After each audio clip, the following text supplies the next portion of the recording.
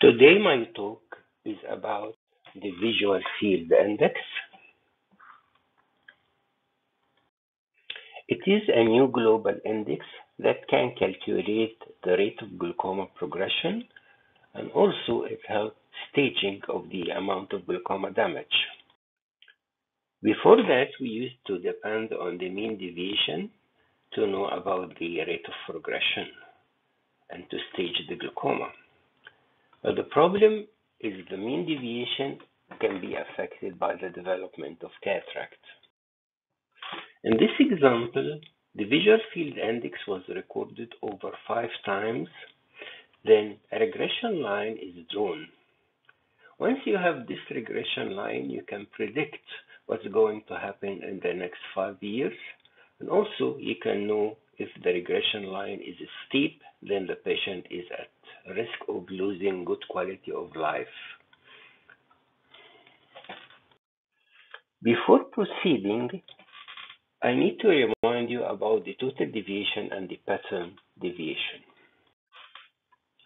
The total deviation, here are the data of the patient recorded. Then each location is compared with the normative data of that age, and any difference is shown up here. So this point is below average by 5, while this point is better than average with 1, and this point is the same as the average normal age. And this is the graphic probability plot of the total deviation. So the total deviation is the difference between the measured threshold of each individual test location and the age-corrected normal value for that location. What about pattern deviation? Pattern deviation is a way to get rid of the effect of media opacity like cataract. To understand this, let's have this example. Suppose we get a group of students underwent an exam, and these are the marks of this group of students. The best mark was 29, the least was 2%. We arrange them from the highest to the lowest, and we believe that the marks are very low because there was a couple of difficult questions in this exam. So we want to adjust these numbers to get rid of the effect of these difficult questions. We came to this way to do it. We go to previous exams for average students, and these are the number of one of the exams. This is the highest and this is the lowest, arranged from top to the bottom. Then we go to the location 85% and compare the present groups with the average and see what is the difference, and this difference will be added. So in this example, we are going to add 70% for all these numbers. We are going to adjust all these numbers up by 70%. Imagine that the value here was 100. Then if this is the case, we were going to subtract 6% of all these numbers. So simply we compare the value here with that, and the difference is either added up or down depending on the sign. This is what will happen with the visual field. This is our patient, and these are the sensitivities recorded all over, arranged from the highest to the lowest. And this is the normal average. We go to the location 85% and compare. In this example, our patient is in this location is below than the average with 3 decibels. So we are going to add +3 to all these numbers. We're going to adjust these numbers by adding +3 to get rid of the effect of the media opacity, like to get rid of the effect of the difficult questions in the exam. This is what's known as the adjusted threshold and how it is done. Imagine this point, the value was 27. If this is the case, we're going to subtract 2 from all these numbers. So it is adjustment either up or down. depending on the difference in the values at the location 85% compared to the normal. So in our example, after adjustment, you see this point, we add 1 to it, it becomes 28. 28 compared to the normal, so the difference, it is 4 decibels below the normal. So this is the are adjusted up, and this is the new result.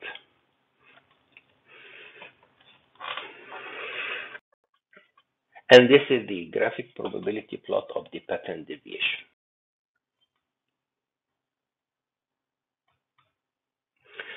So the pattern deviation, it is the difference between the adjusted threshold of each individual test location and the age-corrected normal value of that location.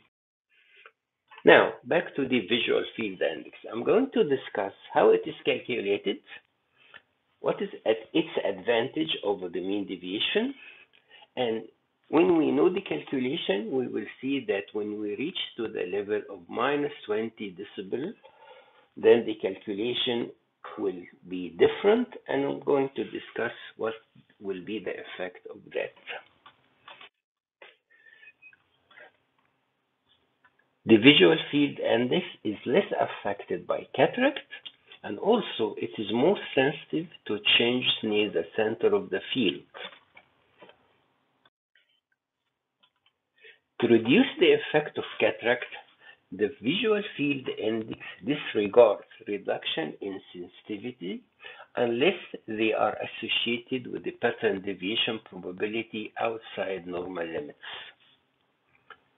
Locations at which deviation are within the 95th percentile of the healthy observers, these locations are treated as normal and are assigned to a value 100%. So,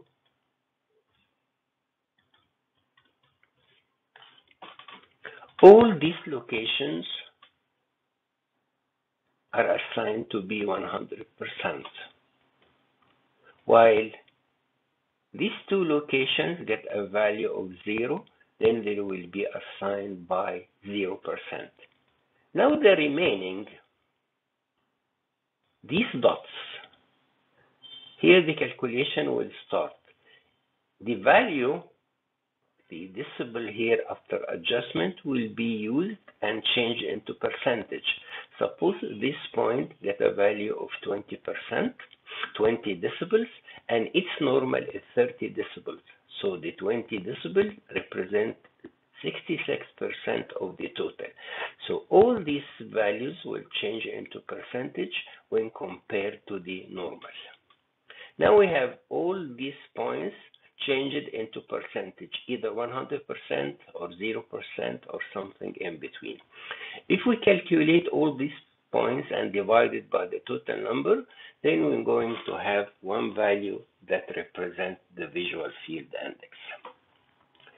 So the below normal threshold values are identified by the pattern deviation map, and they are changed into percentage and are included in the calculation. The visual field index can be in the range of 100%, this is a normal visual field, down to 0%, this is in the perimetrically blind field. But before doing this, there will be some adjustment of the percentages. Locations here in the center will be multiplied by 3.29. Next string will be multiplied by 1.28. Next string will be multiplied by 0.7. Next string will be multiplied by 0.5. The next string will be multiplied by 0.4. So in that way, we're going to raise the values here, and we're going to lower the values here. These percentages were based on publications that estimate the spatial magnification present in the occipital. We know that the central 10 degrees of the visual field occupies roughly half of the primary visual cortex. This is known as the cortical magnification.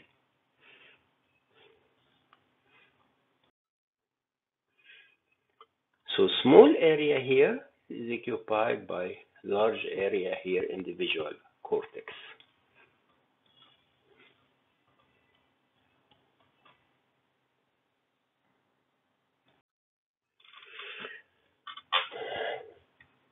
You can notice here, to stimulate a target size of number 3 in the central area, you need 230 ganglion cells. If you go more peripheral, just 35 ganglion cells. More and more peripheral, just 10 ganglion cells to stimulate the same size. Also, if you have a defect of 3 decibels, the percentage of ganglion cells lost in the central area will be 70% of the ganglion cells are lost, while in the periphery it will be 44% lost. So whenever you have damage here in the central part, this means a large number of ganglion cells have been damaged compared to those in the periphery. So for this adjustment, the percentages used in the visual field index, the central part is multiplied by 3 or something, while the periphery is multiplied by half. This is going to happen as long as the mean deviation of the field is better than -20.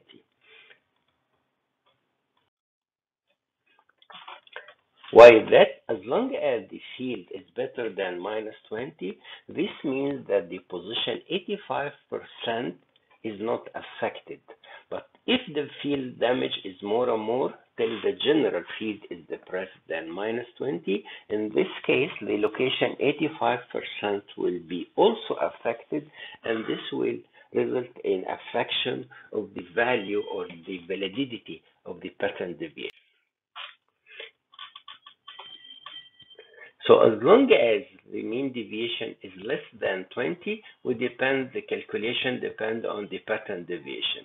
But once we cross the -20, the calculation is no longer can depend on the pattern deviation, because the pattern deviation now is not accurate, and the calculation will be shifted to be dependent on the total deviation.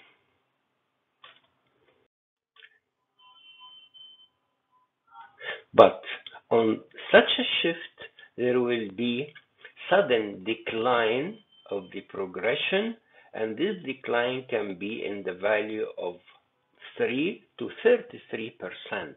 This will give us a false impression of progression of glaucoma.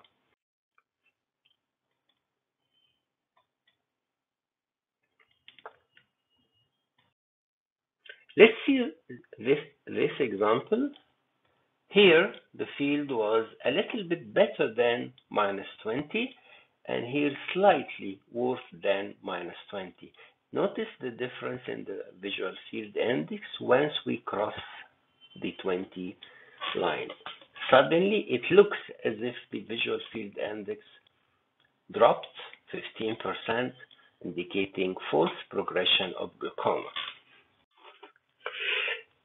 Now, for the classification of glaucoma, for each 1 decibel in the mean deviation, we're going to have 3% change in the visual field index. In this paper done for around 550 persons, this is the correlation between the values of the mean deviation and of the visual field index. Thank you for your attention.